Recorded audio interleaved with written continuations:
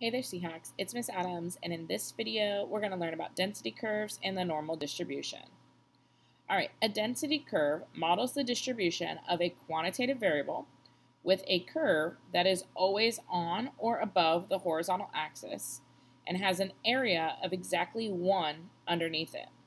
The area under the curve and above any interval of values on the horizontal axis estimates the proportion of all observations that fall in that interval.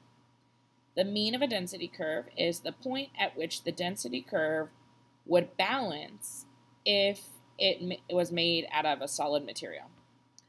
The median of the density curve is the equal area point, the point that divides the area under the curve in half.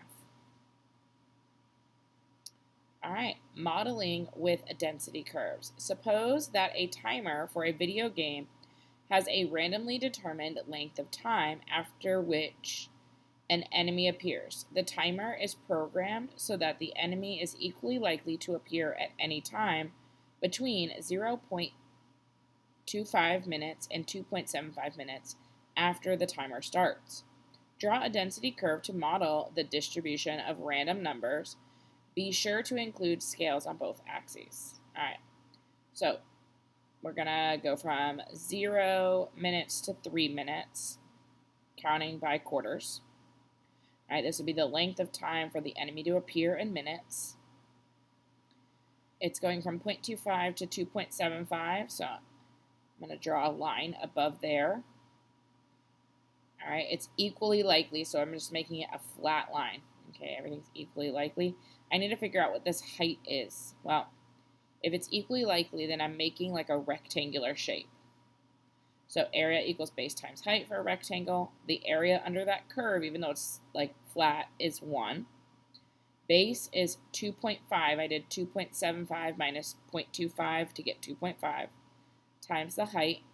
I don't know what the height is, so I'm going to divide by 2.5 on both sides. I get 0.4 for the height. All right, about what percent of the time will an enemy appear between 0.5 minutes and 2 minutes after the timer? So I'm using my same model. So it's going from 0.25 to 2.75, but then I want the area between 0.5 minutes and 2 minutes. So I want this area in between. Area of a rectangle is base times height. So this time I want that area. I don't want everything under there, just that area. So it's what I'm trying to find. Well, the length, or the base, is 2 minus 0.5 times the height of 0.4. So 1.5 times 0.4 is 0.6, or 60%. Find the 20th percentile of this distribution. Well, the percentile is the percent of values that are less than that number. So I'm trying to figure out, like, I have 20% shaded. What is that number that it's going to? Marked with a question mark. All right. So I know that the area is going to be 0.2. I don't know what the base is, but I do know the height is 0.4. So the base is going to be some number minus 0.25. Now I got to figure out what that number is. So I'm going to divide by 0.4 on both sides. And then I'm going to add 0.25 to get x by itself, and I get 0.75. So 0.75 minutes is where the 20th percentile lies. All right, mean versus the median. A density curve that models the distribution of quantitative variables is shown. Identify the location of the mean and the median by letter. All right, so this looks to be skewed left, which it's skewed towards the lower number, so it's going to pull the mean lower. All right, so the median is resistant to outliers and skewness, but the mean is not. So the mean would be A, the median would be B, and the density curve is skewed left. So the mean gets pulled towards the skew. Also, if you had to find the area, and you have this triangle, remember that area equals 1/2 base times height when you're working with triangular density curves. All right, a normal distribution is described by a symmetric single peak bell-shaped density curve called the normal curve. Any normal distribution is completely specified by two numbers, its mean, mu, and its standard deviation, sigma. All right, so these are normal distributions on the right here. The points at which the change in curvature takes place are located at a distance sigma on either side of the mean. Those are your inflection points.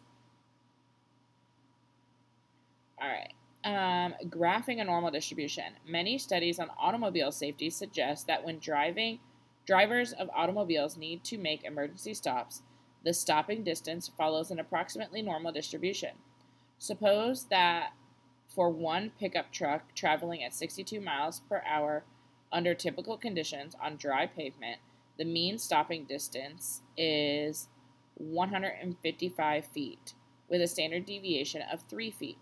Sketch the probability distribution of x, the stopping distance from a randomly selected emergency stop, label the mean, and the points that are 1, 2, and 3 standard deviations from the mean. All right, so here's my normal distribution. I'm going to go and put a line down the center. This is a normal distribution with a mean of 155 and a standard deviation of 3. That's the notation we're going to put always when we draw them. So we're going to start with 155 in the center. As I move to the right, I'm going to be adding 3 each time. So 155 plus 3 is 158. 158 plus 3 is 161, and then 164. As I move to the left, I'm going to subtract 3 each time. So 155 minus 3 is 152. Minus 3 is 149. Minus 3 again is 146. So there's my normal distribution. All right, go Seahawks.